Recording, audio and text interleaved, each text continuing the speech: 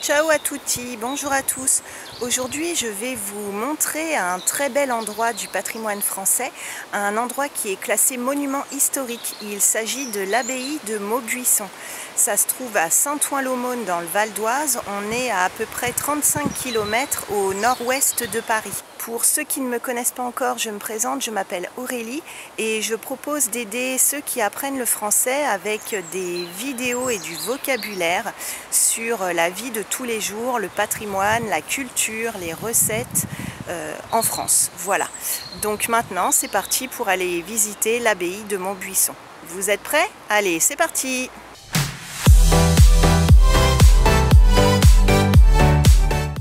Alors, l'abbaye de Maubuisson a été fondée en 1236 par la reine Blanche de Castille. C'était la mère du roi Saint-Louis. Donc ça remonte au Moyen-Âge. C'est un très bel endroit avec un très grand parc que je vais vous montrer après.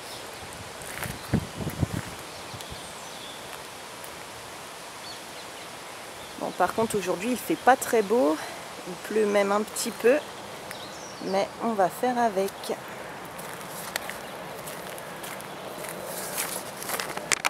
À l'étage de l'abbaye, ce sont les services archéologiques du département du Val d'Oise. Parce que le Val d'Oise est un département où il y a beaucoup de monuments historiques et de fouilles, et les bureaux sont à l'étage. Alors l'abbaye de Maubuisson a d'abord été au tout début un couvent pour femmes. Ensuite ça a été une résidence et une nécropole royale, c'est-à-dire un endroit où ont vécu et où ont été enterrées des personnalités royales. Et pendant la Révolution française en 1793, l'abbaye est devenue un hôpital militaire. Et depuis 2001, l'abbaye de Maubuisson est devenue un centre d'art contemporain avec des expositions d'art plastique et visuel. Et en fait, les artistes viennent montrer leur exposition, leur œuvre, dans ce bâtiment. Voilà. Alors, l'abbaye, on peut la visiter, en tout cas le rez-de-chaussée. Je vous mets les jours, les heures de visite, l'adresse et tous les détails dans la description. La tour qu'on voit à gauche là, c'était les latrines. C'est l'ancien mot pour dire les toilettes, les WC, avec un petit canal collecteur en dessous.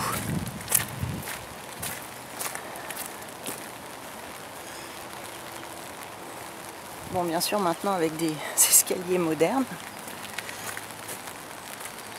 Donc voilà la tour dont je vous parlais qui servait de latrine, et le canal collecteur qu'on voit là, ça veut dire qu'en fait les habitants de l'abbaye qui allaient aux toilettes, et ce qu'ils faisaient, ça tombait là-dedans, dans un petit canal qui nettoyait tout.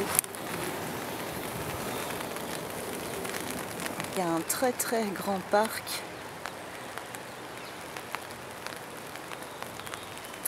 Bon, là c'est vraiment dommage pour le temps, parce que l'été, quand il fait beau, c'est un endroit où les gens aiment bien venir faire des pique-niques. Ils viennent s'allonger sur l'herbe pour se reposer, se détendre, pour bronzer, jouer au ballon. C'est vraiment un endroit agréable. Donc là, malgré la pluie, on va quand même aller faire un petit tour dans le parc. Alors l'accès au parc, c'est gratuit et c'est ouvert tous les jours, à part 1 ou 2 jours fériés dans l'année, je crois. Mais sinon, n'importe qui peut venir la journée pour se promener dans le parc. Et d'ailleurs, on n'est pas très loin d'une zone industrielle avec plein de bureaux. Et il y a des gens qui viennent le midi pendant leur pause déjeuner pour faire leur jogging. C'est vraiment un endroit super mignon pour se promener. Et les promeneurs peuvent remplir leur gourde l'été avec de l'eau potable. Là, on arrive à ce qu'on appelle le grand bassin. C'est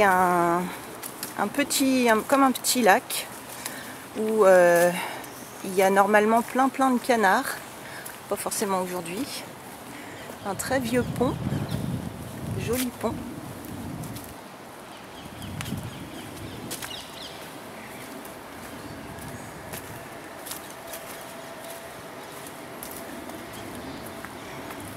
Voilà le bassin. Et les grands arbres de chaque côté, ce sont des platanes. Et eux aussi sont classés, comme le monument, ils sont classés arbres remarquables. Voilà le grand bassin de l'autre côté, avec le soleil qui est revenu. Pour combien de temps, je ne sais pas.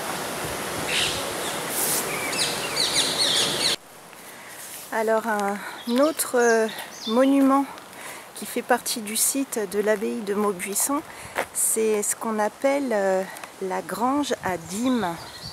C'est une grande grange qui date du XIIIe siècle et on appelle ça la grange à dîme parce qu'au Moyen-Âge, les paysans habitaient sur les terres de l'église et pour avoir le droit d'y habiter, ils devaient payer la dîme, c'est-à-dire un impôt qui était quand même important puisque ça représentait 10% de leur récolte ou de leur troupeau. Voilà. Et donc ce bâtiment s'appelle la grange à dîme parce que c'est là-dedans qu'on entreposait les récoltes. En fait, si vous arrivez à Saint-Ouen-l'Aumône pour venir visiter l'abbaye de Maubuisson, vous arriverez de ce côté-là, un super grand parking. En fait, ça c'est l'entrée officielle. Moi je suis rentrée par une petite entrée de service que je connais. Mais sinon l'entrée officielle se fait là, vous vous garez là. Vous passez le portail. Vous passez directement devant la grange à dîme, vous continuez le chemin. Voilà, c'est fini pour la visite de l'abbaye de Maubuisson. Si ça vous a plu, n'hésitez pas à vous abonner à la chaîne, à laisser des commentaires. Et moi là, je vais continuer de filmer parce qu'en fait, je vous montrerai plus tard dans une autre vidéo.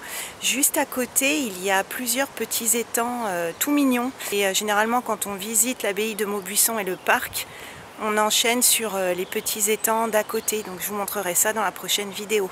Allez, je vous dis à bientôt, à presto, ciao ciao.